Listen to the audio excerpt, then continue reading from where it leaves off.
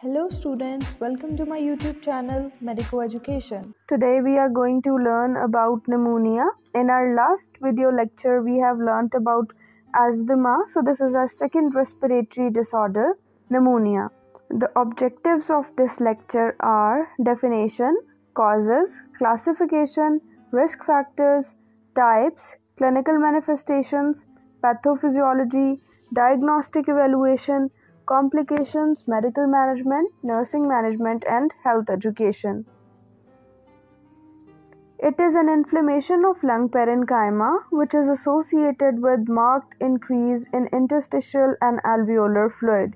You can see there is alveolar fluid in the picture and alveoli is completely filled with the fluid. Causes. So what are the causes of pneumonia? That can be bacterial, viral, fungal, and mycoplasmas and protozoas. Bacterial infection, gram-positive and gram-negative. Viral infection, influenza virus, parainfluenza virus, adenovirus. Fungal infection, candidiasis, histoplasmosis, mycoplasma and protozoa, and AIDS. Classification. If we classify pneumonia, so there are three basic classifications: community-acquired pneumonia, hospital-acquired pneumonia, and ventilator-acquired pneumonia. CAP, HAP, and VAP are the abbreviations used for classification. If we look at the community-acquired pneumonia, that is CAP, pneumonia that develops outside the hospital. And what if the same pneumonia develops in the hospital, which will be known as hospital-acquired pneumonia, HAP, pneumonia that develops 48 hours after admission. So the third one, that is VAP, is the ventilator-associated pneumonia, pneumonia that develops 48 to 72 hours after endotracheal intubation. After you have intubated your patients, after the 48 to 72 hours of intubation, if the patient is showing symptoms of pneumonia, that is purely ventilator-associated pneumonia. So what is community-acquired pneumonia? It occurs in normal, healthy person, bacterial infections or viral infections. Hospital-acquired pneumonia, nosocomial pneumonia or hospital-acquired pneumonia. HAP is also known as nosocomial pneumonia. It is defined as pneumonia that occurs 48 hours or more after hospital admission and is not present at the admission time.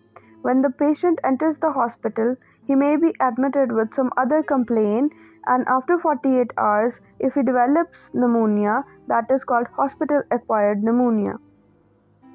The next is ventilator-associated pneumonia, VAP. That represents a significant subset of HAP occurring in intensive care units. Most of the ventilator-acquired pneumonia patients can be seen in ICUs that are intubated and they develop pneumonia after intubation. Types of pneumonia: segmental pneumonia, bilateral pneumonia, lobar pneumonia, bronchopneumonia. In segmental pneumonia, only in one small segmental lobe of lung. Bilateral pneumonia, both side segmental lobes of lung are affected. Lobar pneumonia, complete lobe affected. Bronchopneumonia, patchy-like formation in lungs.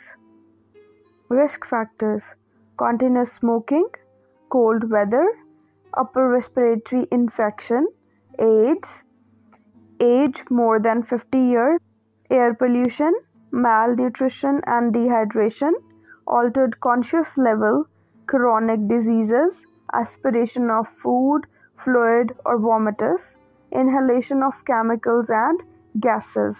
So all these can be a risk factor for pneumonia. Clinical manifestations. We also call them symptoms. Clinical manifestations or symptoms: fever, chills, sweating, pleuritic pain, cough with sputum production and hemoptysis, dyspnea, cyanosis, rapid pulse, dull sound produced on percussion, Danger signs of pneumonia: fast breathing, difficulty in feeding, not taking food or water orally, child is turning blue, persistent vomiting and not passing urine. Pathophysiology. To understand the pathophysiology, you must know that you have normal flora in your oral cavity, in your nasal cavity, and when that normal flora comes into a colonized state, there is inhalation or aspiration, and the normal defense mechanism comes to action, and there is no infection. There is another situation or scenario where you have impaired immune cell function or impaired mucociliary function. If your functions are impaired, you will easily carry pneumonia. Diagnostic evaluation: physical examination, history collection, ABG, that is arterial blood gas analysis, chest X-ray, bronchoscopy, cracked sound, and Montauk's test.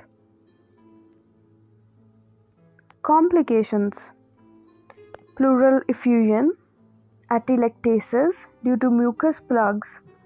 So now let's discover what is the medical management of pneumonia. Medical management: prevention of pneumonia by vaccination. As you already have heard that prevention is better than cure, so pneumonia can be prevented by vaccination. Use of antibiotic therapy for treatment, example penicillin, cephalosporin, ampicillin, erythromycin, amikacin, that is drug of choice, ceftriaxone. Bronchodilators are also used. Analgesics for chest pain, example nimesulide and paracetamol. Vaccinations to prevent pneumonia: pneumococcal vaccine, HIV vaccine, and influenza vaccine. Nursing management. How? Assessment. Assess the patient that he had contact with other client like TB or pneumonia. Chest pain. What will be the nursing diagnosis and what interventions you will be carrying out for specific nursing diagnosis? Nursing diagnosis: ineffective breathing pattern related to decreased metabolic demands or insufficient exchange of gases in alveoli. Nursing intervention: provide comfortable position to patient, prescribe cough suppressant and analgesics, monitor ABG for hypoxemia, hypercapnia and acid-base balance. Nursing diagnosis: ineffective airway clearance related to increased secretion, production and inflammation. Give advice to take high fluid intake. Teach and encourage effective cough and deep breathing techniques. Administration of bronchodilators. Give sideline position to the patient with altered level of consciousness. Active intolerance due to decreased level of oxygen for metabolic demands. At first, we have to maintain baseline activities and response to activity of patient. Provide oxygen therapy. Anxiety related to knowledge deficit. Provide knowledge about disease and also give satisfactory answers to the questions of patients. Give psychological support to the patient. Maintain a peaceful environment and give comfortable position. Altered nutrition and hydration. Give prescribed diet. Advise to take high protein diet. Encourage intake of fluids. Health education. Teach patient to monitor temperature and sputum production. Recognize worsening signs and symptoms and the onset of complications. Get a flu, influenza shot every year. Wash your hands often. Stay away from crowds. Ask visitors who have a cold to wear a mask. Drink water, juice, or weak tea. Drink at least 6 to 10 cups a day. Do not drink alcohol.